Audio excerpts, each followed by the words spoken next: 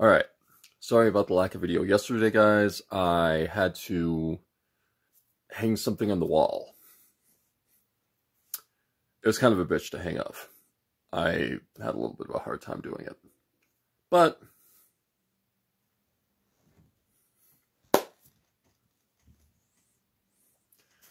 beautiful, right? Yeah.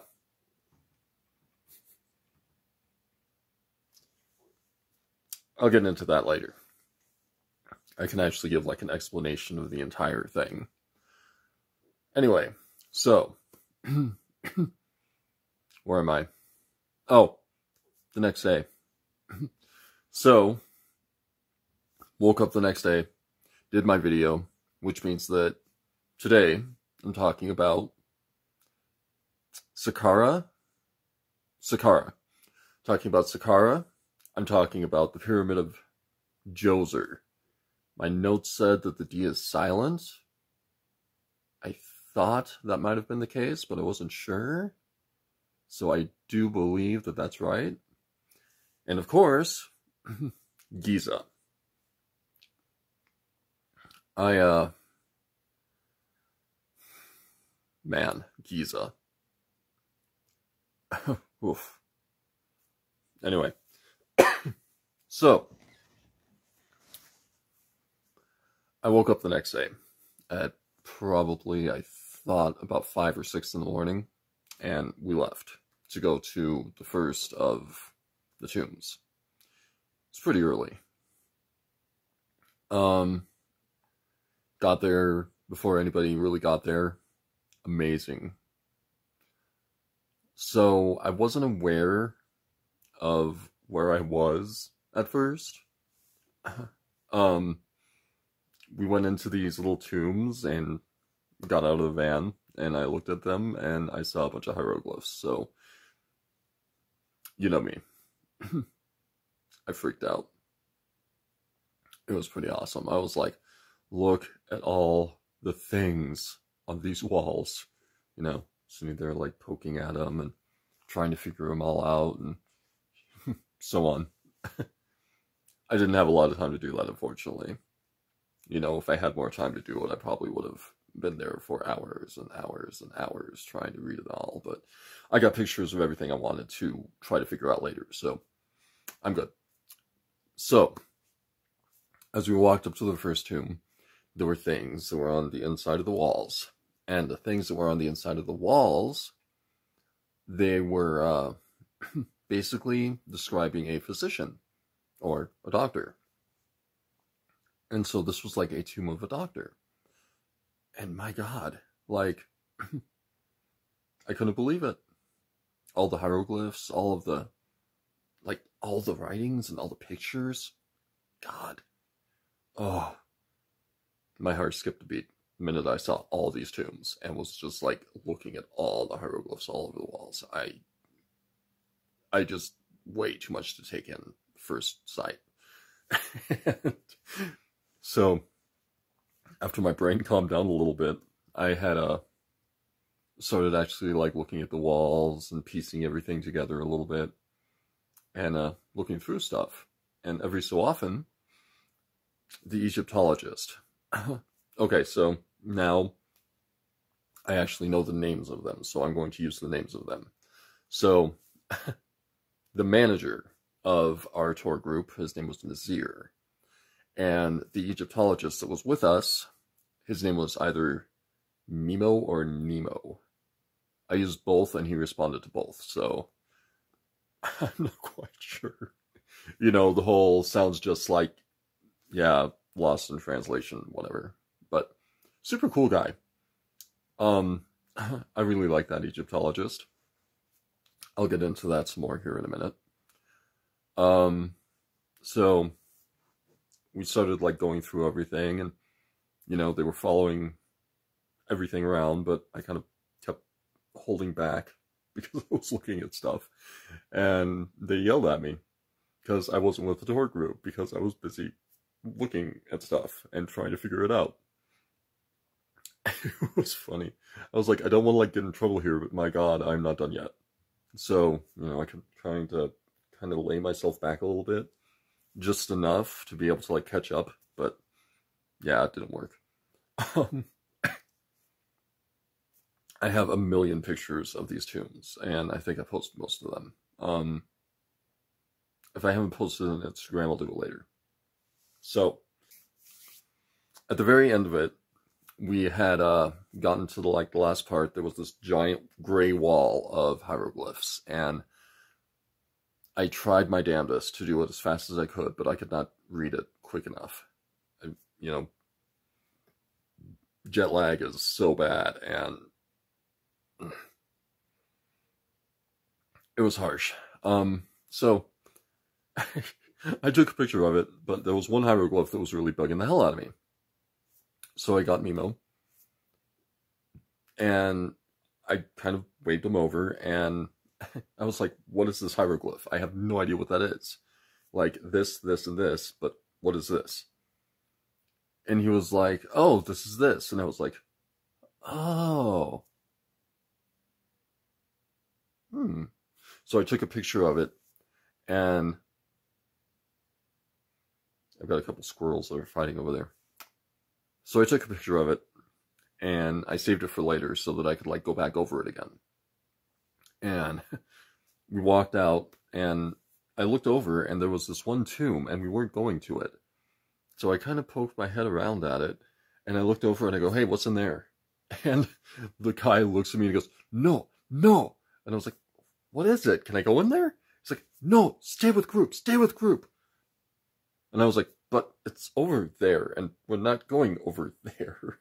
Can I go over there? He goes, no, stay with group. And I was like, all right, I'll stay with group. God. So, I started walking, and as I was walking with this, with the tour group, I was kind of bummed because we didn't actually hit that one, because it looked like that one was super cool. It even had a little plaque on it and stuff. And I was like, I want to know what's in there. But we made it all the way back, and we got to the van, and this year he looked at me and he said, so just to let you know, and I looked over at him because I was staring at my phone, and I go, what's up? And he looks at me and he goes, we're right next to a pyramid. And I look up, and the thing was huge. And I was like, how did I miss that? Holy crap. How did I miss that? So he started talking to me about, the Pyramid of Djoser. I just said Djoser. No. Okay. So he looked at me and started talking about the Pyramid of Djoser. And I was just in sheer awe of the size of this thing. So, Pyramid of Djoser is the first step pyramid ever created. It was on the inside of a complex, and I've got pictures of this complex. So, I'll post a couple as I'm talking about it. Pyramid was really big, and thankfully there was little to no people looking at this pyramid at this point, and I don't think there was many people at all looking at the pyramid in any case. I'm telling you, pandemic travel is awesome. Holy crap, it was wonderful. Ooh. So, about, I need more guava juice in my life. Mimo starts talking about, why the pyramid exists and so on and so forth. And, me, I am kind of circling around the Egyptologist, paying attention while I'm taking pictures.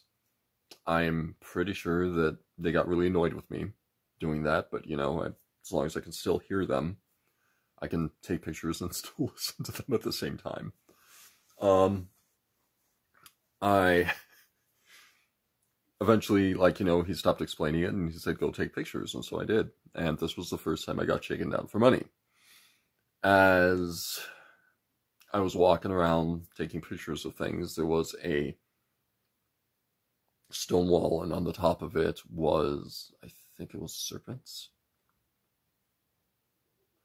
Anyway, so, I'm trying to get pictures of these serpents, and this dude like there was a bunch of stuff going on the other side of it. So I thought maybe the guy was like, a part of, the construction or something. Turns out that all of this construction was actually where Zwahi Haas was doing something. And I wish I would have thought of that, because I would have totally jumped fence and tried to go see what was over there. But so yeah, it was Saqqara, and he just found those mummies and those tombs on the inside of Saqqara, right next to the first step pyramid. I was right there, right freaking there. God. Anyway, so this guy starts pointing at it and says, up here, better pick. And so I was like, all right, over here. And he was like, yeah.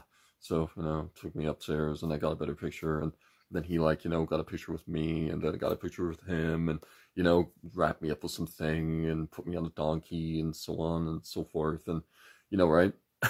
And I was like, all right, I got to go find my group here. And he was like, pay. And I was like, oh, fuck, I just got shaken down for money, didn't I? God. So, whatever. He kept bugging me. And so eventually I gave him I don't know, $20 or something, 15. Gave him $15. And I was like, oh my God, just go away. So I gave him $15 and I walked off. And I was like, So Lance lives, Lance learns. I eventually got back to the tour group, and I was telling Danica, so the security guard, he started following us he started following me because apparently I was the person who had no idea what was going on, and I didn't. I had no idea what was going on.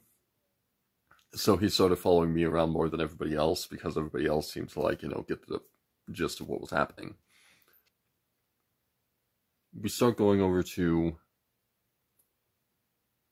Giza after we get through Saqqara. And, Lance's first thought is, oh my God, pyramids, right? So first day was a lot for him to handle. In general, it was a lot to take in. Half asleep and still on a complete adrenaline rush. I totally was just thrilled to be there. I saw the entrance to Giza, and I jumped out as fast as I could and looked around, and I was like, ooh, because right next to me I could see one of the pyramids. And so they went and they got the tickets and brought the tickets to us.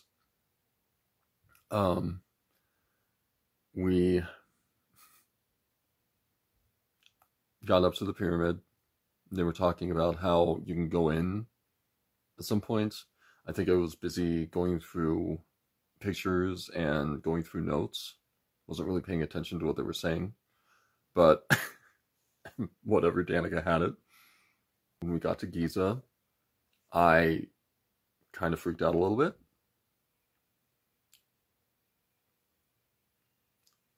First off, there is no toilet paper in Egypt.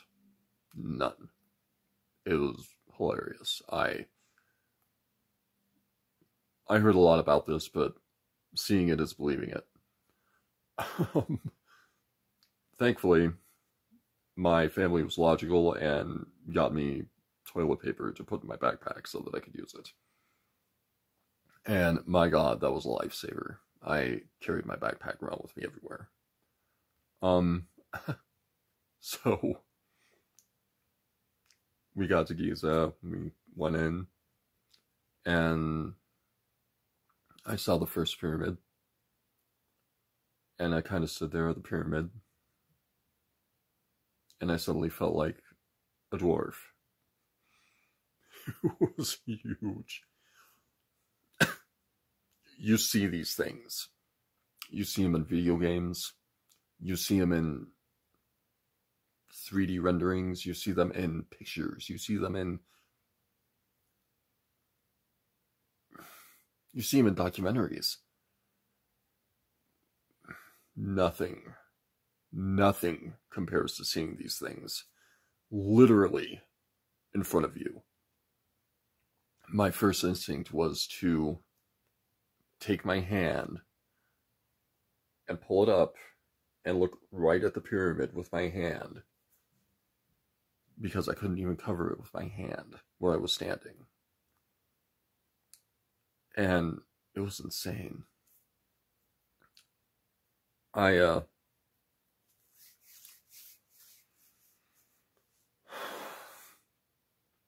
kind of freaked out a little bit because the sheer mass of the thing,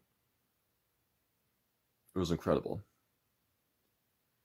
So, Nemo talked a little bit about it, started talking about, like, on the map where we were going around it and so on and so forth. I was still staring at it like, holy shit, it's right in front of me. And eventually he stopped talking about it, and we went up to the pyramid, and there was actually an entrance, and we gave the guy the ticket, and he told us, no cameras, so on and so forth, but later said, it's okay, you can use your cell phone. And I was like, duh.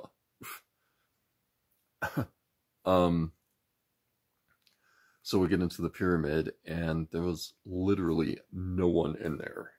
It was amazing. Holy crap. It was so easy to get up and down that pyramid. Well, I wouldn't call it easy. It's a pretty steep pyramid. But it was much easier than it would have been if there were a million people there. And we got a couple pictures, and we got a couple of things. We got up to the top of the pyramid, into the tomb.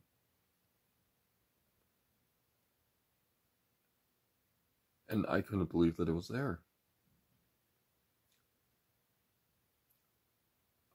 Like, holy crap, it's right in front of me. There's the tomb.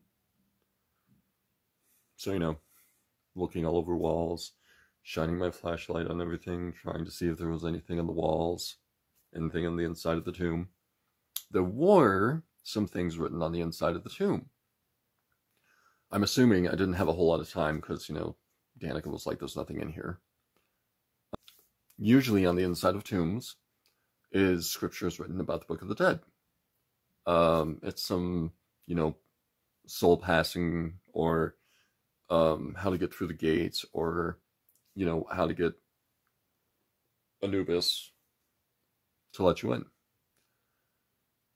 Thoth ultimately makes the decision. Not Thoth. I always thought it was Thoth. I feel like maybe it's just American. It's Thoth. They called it like Toth, or I don't know. Still Thoth to me. So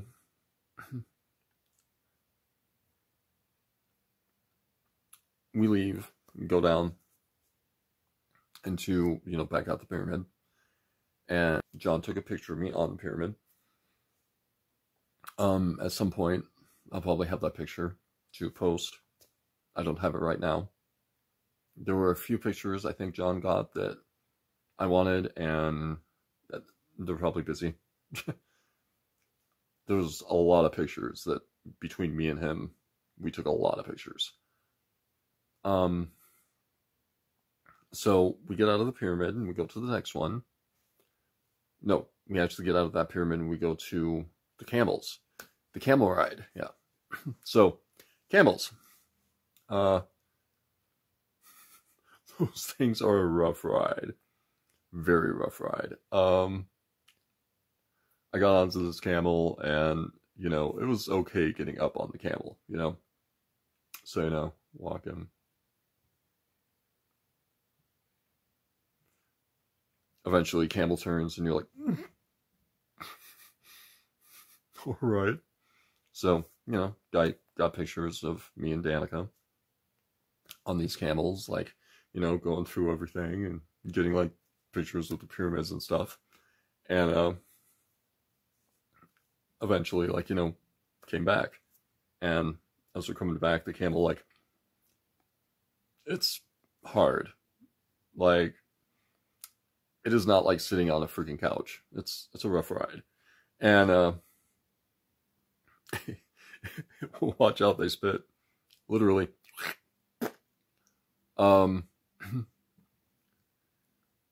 We get back up there, and, you know, he stops and he tries taking the camel down, and of course, you know, getting off the camel, like, the camel comes down, and I'm like, ugh! And then the camel flops down and go, ugh! And I'm like, ugh, God. Oh, I don't think I've had whiplash like that since I was driving around with my kid. I get off the camel, and I'm like, oh, you're so cool. So, you know, I try to get a picture with the camel. And I can't really get him to, like, turn his head. So, you know, then the guy, like, comes up and, like, you know, he's like, picture, picture. I was like, yes, picture. And he goes, okay, okay, and grabs my phone and takes a picture of me with the camel. And, yeah, really cool camel. I got the picture with the camel. And these guys were incredible. Like, they know what they're doing. They took, like, a rock, picked up a rock, put the rock up above me. And I was, like, holding the rock. And then there was, like, another one where, like, I'm, like, holding the pyramid. Yeah, these guys know what they're doing. So, you know, that guy, he was worth tipping. I have to say, yeah. Sadly, at this point, I don't have any Egyptian pounds. That sucks.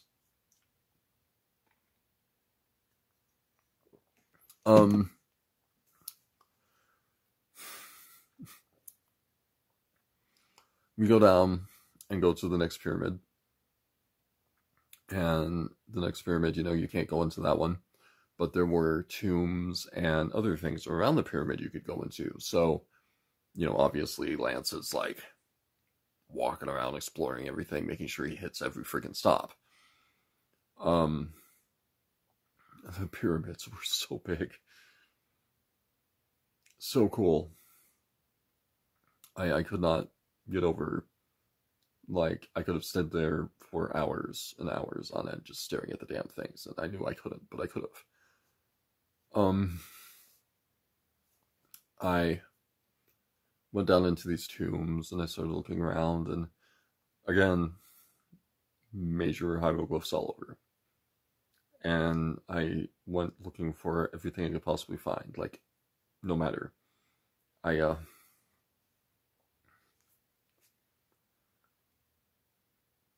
It was all just so pretty. Gorgeous hieroglyphs. Everything. Beautiful. And,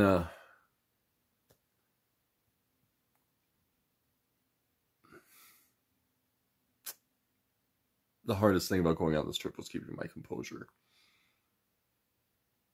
Knowing I was actually there, it was rough. I was so infernally happy about it. I'm like, oh my god, it's a hieroglyph. It's a real hieroglyph. Oh, yeah. No.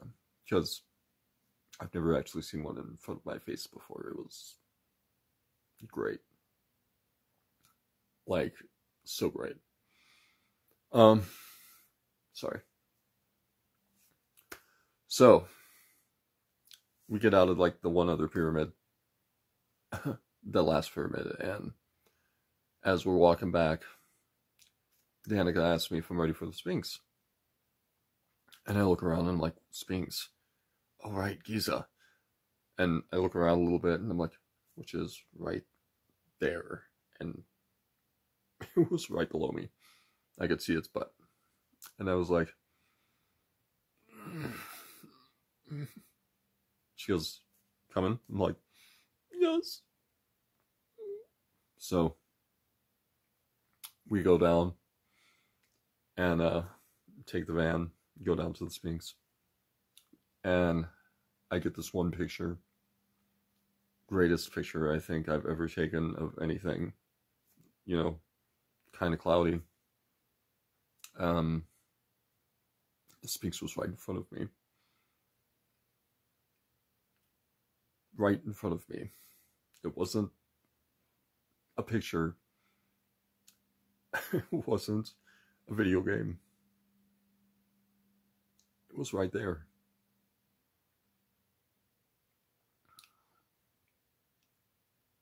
Yeah. We ended up having to go down into a temple, walk down into this temple. I jumped onto the top of the temple and started looking around. And then we went into this other side, inside of this corridor, and there it was. Oh, beautiful. You're huge.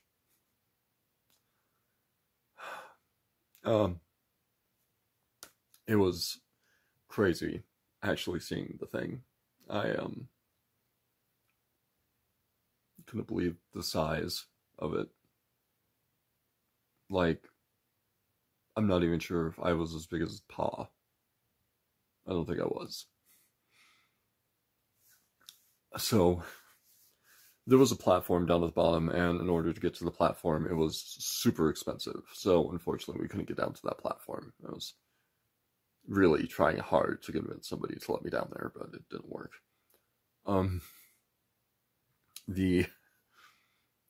We got a couple of pictures with, the Sphinx, and of course I pulled my cards out in the very last minute thinking, I totally forgot I had them with me. And pulled my cards out and got some great pictures with it.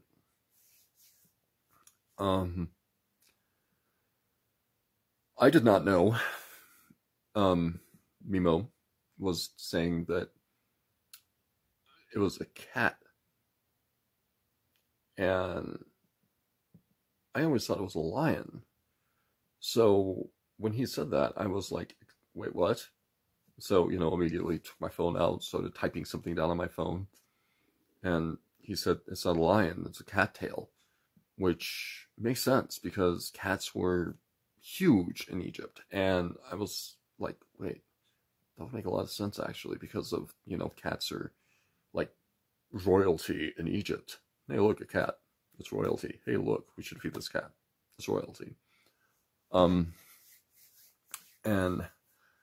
the minute I started actually thinking about that, I started looking at the back of him, and I walked around to the back, and I noticed that he was right. It was a cattail. And the paw may have actually been a cat paw too. So the Sphinx might not be what I thought it was my entire life. And that was really cool to me because, holy crap, I learned so much on this trip. We got out of the area with, Giza and went to dinner at this restaurant. And the restaurant we went to, it was really good. The food was amazing. And right next to us was a giant open window, and I could see all of Giza in the window. I was watching the sunset on Giza in that window.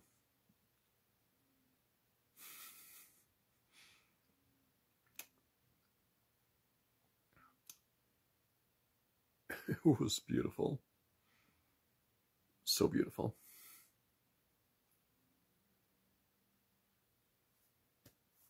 I had to get a picture of it before I left. So these people were at this table, near us. And when they got out, I immediately got a picture.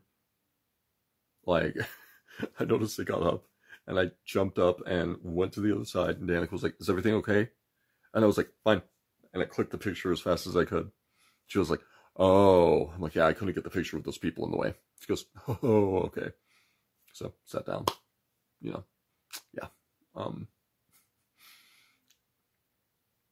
God, gorgeous. So beautiful. It was red and gold, and the sand was reflective of the sun, and God, so cool.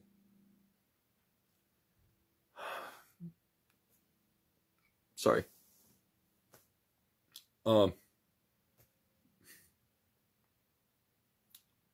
probably gonna do this a lot.